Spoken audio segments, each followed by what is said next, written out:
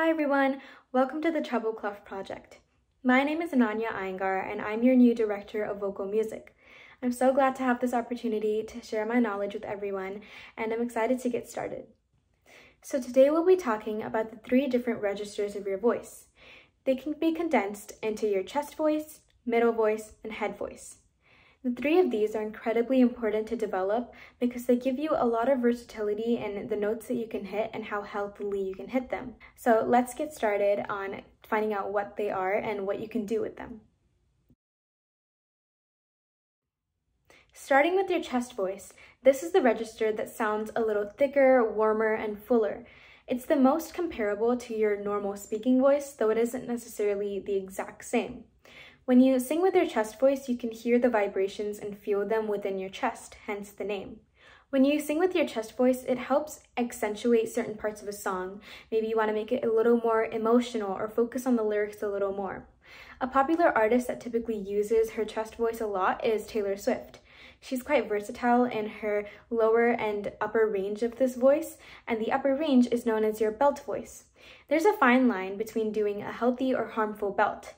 Typically, when your voice feels a little strained or maybe feels like it's being tugged at, that means that your belt is a little too high or it's done in a way that it's damaging to your voice. When this happens, you want to immediately stop and maybe think of switching into a more mixed voice and mixing it with your middle voice instead. Your middle voice is the bridge between your chest voice and your head voice.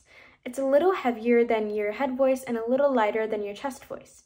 Mixing is typically a great way to hit those high notes flawlessly without having to damage your voice.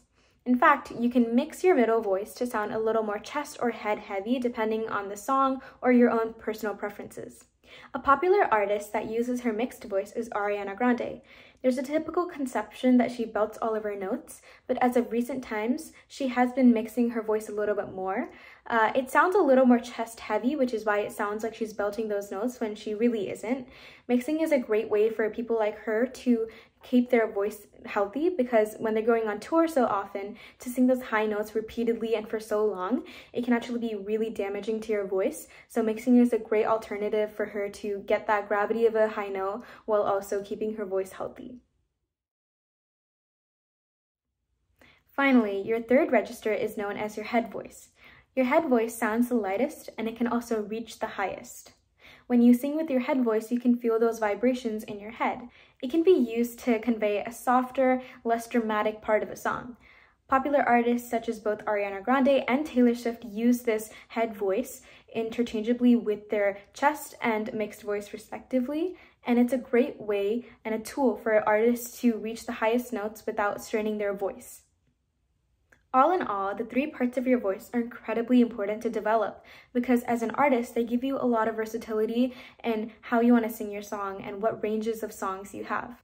I would highly recommend searching up different artists' use of these 3 registers in order to get a better sense of how to use them for yourself. Aside from that, I hope you guys learned something from today's video, and I'm so glad to be on this team. Make sure to like and subscribe, and I'll see you all next time.